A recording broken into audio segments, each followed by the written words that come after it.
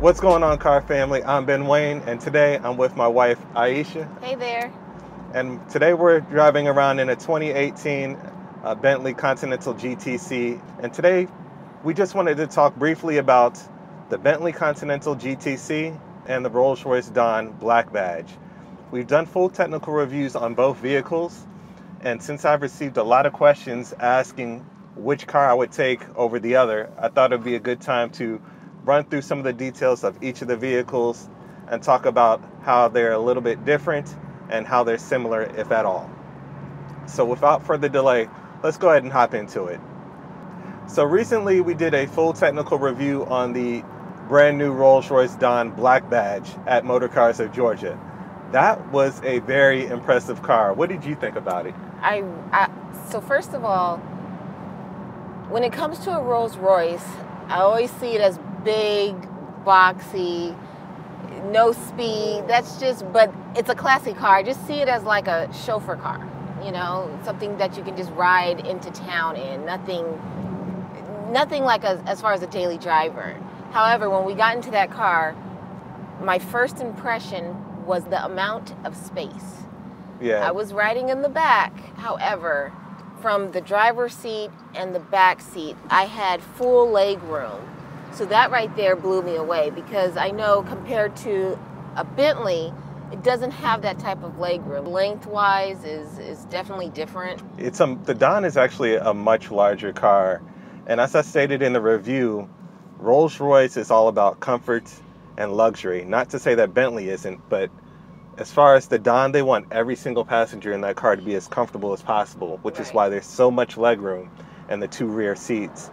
Now, when you compare that towards the Bentley GTC, I'd go as far as to say the Bentley GTC is really a two-seater car. You're not going to fit two average-sized adults in the back of this car. And I'm small and petite, and I don't even want to get back there. My legs are going to be cramped, okay? It's more of a 2+2 configuration type car, where the Dawn, you're able to fit 4 adults comfortably in this. Once again, I'm petite, and I don't want to get back there.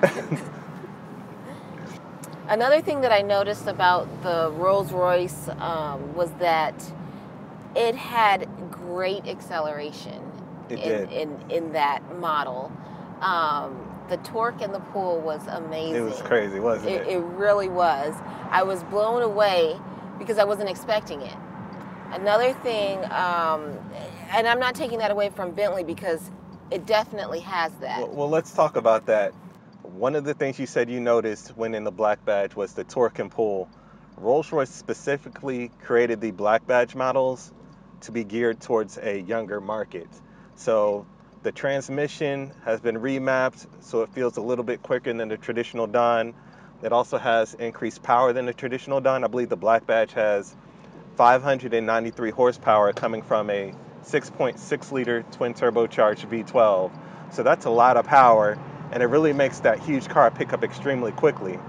Now, comparing that to the Bentley GT Speed model, that car is powered by a twin turbocharged 6 liter W12, puts out 633 horsepower, but it's much quicker to 60 miles per hour because it hits 0 to 60 in just 3.9 seconds. See, and me personally, I would go for the Bentley model because I don't need anything extra.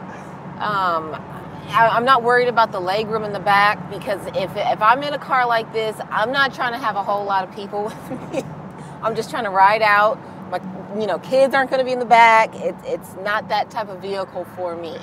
Okay, this has enough pull, torque, that acceleration. I can put the top down. The Black Badge was a convertible. It was nice. It was and really nice. And we have got to talk about that. We got to talk about that. Now, let me introduce this, okay? So, you know how I usually say drop the top, right? Well, in the Black Badge, you don't drop the top. It does a silent ballet, okay? You really love that terminology, huh? I do, because when you said it and I saw it happen, I said, it really is a silent ballet. You can't hear a thing. It was graceful and delicate, and you could not hear it. Now, in some of the other models of like the Bentley or even other convertibles, we're not going to go there, but they're very loud. They're very loud. Sometimes that top operation can be a little loud. Yeah, and I guess for the amount of money that you're paying, I should not hear those gears moving at all. So you want complete silence? I want silence. I don't want anybody to know I'm dropping the top on them. I just want them to see that I'm dropping the top. You just want to see them. You just want people to see you stunting. Yes. Not be heard, huh? Not be heard. So the soft top in the Rolls-Royce is actually pretty nice. It's 6 layers. 6 individual layers. So when the top is raised, it's extremely quiet in that vehicle. I can't stress that enough. The Bentley's top has 4 layers, so it's nice and thick as well, and keeps the noise that's outside from coming into the interior. So as far as being quiet on the interior of these vehicles, I think both brands have executed that extremely well. Yeah, I mean, I still would take the Bentley, but I would love to have the silent ballet in the Bentley. You like that silent ballet? I do. I really do like that. And, you know, I would take the extra leg room in the back just because I could have my girls back there, you know. Well, now that they've released or at least announced the 3rd generation Continental GT lineup, when the convertible comes out, maybe those are some points that they will focus on. Which is amazing. If you have not seen that car, if you haven't seen the review on that car, it's amazing. I mean, that 360... The rotating display. I couldn't get over it. I couldn't get over it. Yeah, that's nice. That is nice. So let's talk about the exterior, right?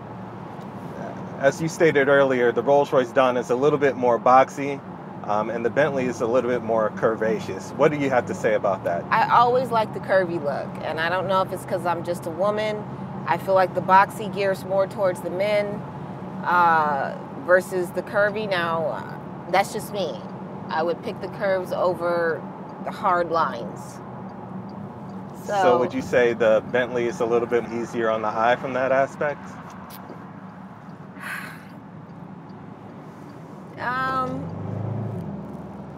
I guess so. I guess so. It just looks more appealing versus a square on wheels, you know? Yeah, it looks like the Dawn does look a little bit like a box on wheels, but there still is something a little bit classy about that. Yeah. I know Rolls-Royce design has departed from their old ways from maybe what their cars looked like 20 years ago. So if you ask me, I would definitely have to go with the Bentley as far as the looks department. Right, right. What about the ride? We're riding in the GT now. It's a little bit more of a sports car when compared to the Dawn. This car has a top speed of about 206 miles per hour, and the Dawn is, you know, limited at 155. But the Dawn is a car that's geared toward, you know, more of wafting, like you said, cruising through the town. Yeah. This car, you can really get on it if you want to. I think the Dawn beats the Bentley as far as a smoother ride, but the Bentley, it's kind of borderline. You know, I think I might feel a little bit more bumps in the Bentley, but the Bentley has different things to offer as far as a daily driver versus that Dawn. Right. You know? But when we were riding in that Dawn Black Badge, it felt like we were driving on glass. It truly is a magic carpet ride, like Rolls-Royce markets it as. It was amazing. Right? It really was. But the GT, I'd say, is probably a little bit more for a younger audience. This is, again, more of a sports car. The suspension is more fine-tuned. It's very agile. It goes exactly where you point it. I'm going to say this. As far as interior, I feel as if both companies, Rolls-Royce and Bentley, do a great job. They really do. There's no doubt about that. The design aspect that they put into the materials, the wood grain, the diamond stitching, Alcantara, leather, all of that is great. So I can't even, you know, the one thing I do realize about Bentley though, they definitely kind of set the bar.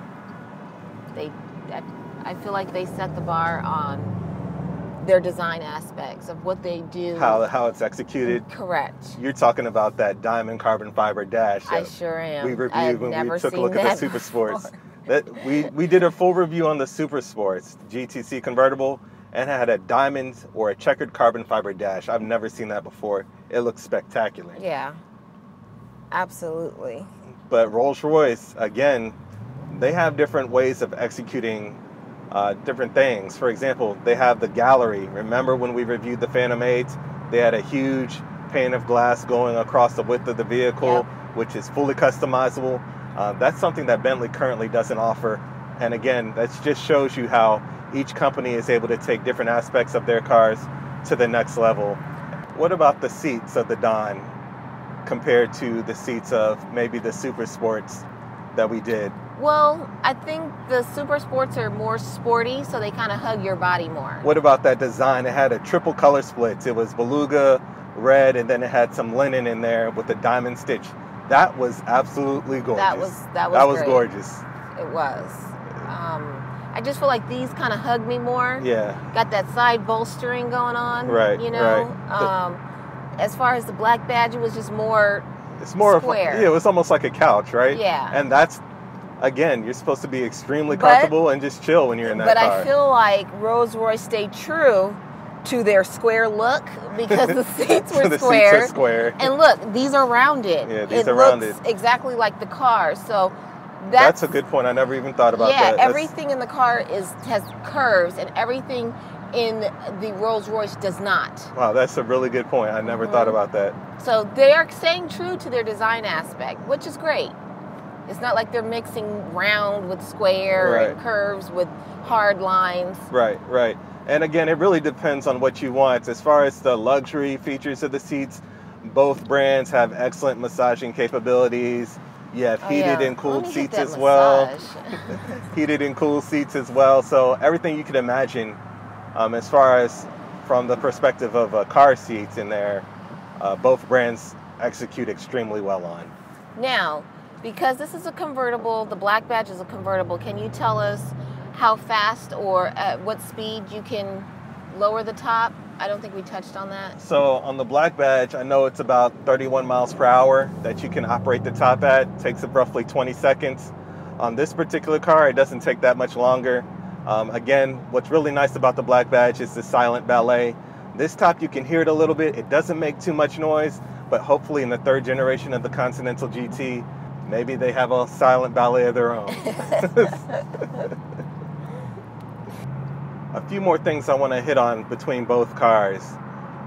Rolls-Royce, again, that car is designed to have a smooth ride, and it has a satellite guided transmission, meaning that the GPS system is able to determine where the car is located, and it's able to shift the gear for you to have the optimum gear. So like we're going downhill right now, the Black Badge would know to shift the gear so it has the most optimum setting and provide us with the smoothest ride possible.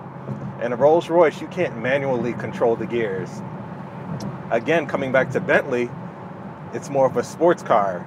So you're able to manually shift each gear if you want to. And I really love that about Bentley. It lets you get a little bit more involved with the vehicle as well. And then taking it a step further, if the GT speed isn't fast enough for you, Bentley offers the Super Sports as well, which we mentioned before. That car has 700 horsepower and hits 0 to 60 miles per hour in 3.7 seconds.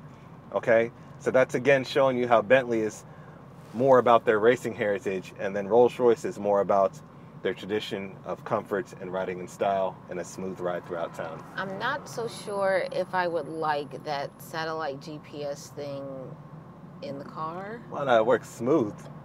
I understand, but we're talking about technology here. So what if something fails and I don't have control over it? I mean, I don't think that's ever happened, but I mean, you could ask what if for everything, right? Yes. But I think Rolls-Royce has executed their satellite 8-speed automatic transmission extremely well. You rode in the car yourself, you couldn't even tell. It was just smooth. It was like we were literally riding on glass. I couldn't tell, no. That thought is just scary because I know how much computers go out, go down, and they lock you out, and you're not able to do what you need to do. Right, but you know, it's not like it's running off Windows or something, right? It's a reliable car that most Rolls-Royces that have ever been built, for the most part, a lot of them are still on the streets today, and that truly tells you something about the brand. Yeah. The cars are built to outlive their owners, along with Bentley as well. These are truly high-quality vehicles. These aren't companies that will release a car until they are absolutely sure they got everything right. That's why the Cullinan took so long. They were testing and testing and testing that car, putting it through its paces, through different territories, going off-road, Probably stuff the majority of Rolls-Royce Cullinan owners will never do, but it's nice to know that Rolls-Royce made sure that capability was there if someone chooses to do so. Okay. So in closing, I'm going to put the question out to you guys. Which car would you prefer now that you know that the Rolls-Royce Black Badge Dawn compared to the Bentley GTC are two completely different categories? Which car would you go with and why? And also, if you were to get one today, what color would you choose? What trims? What's your favorite spec? What are your favorite different hides? Let me know in the comment section. Isha, anything else you want to add to this? Yeah, I'll just take this one that we're riding in right now. You like the white with the blue? I would and change dual it red. You want the exterior red? Or Yeah, exterior you like red. Okay, because you want to be seen. I forgot. I forgot. I like the wood grain, but that's my thoughts. I will take the Bentley. You'll take the Bentley. I'll take the Bentley. Well, as usual, I'd like to thank you guys for watching. Thank you for supporting the channel. Please remember to like, share, and subscribe. And we'll talk to you in the next one. Bye.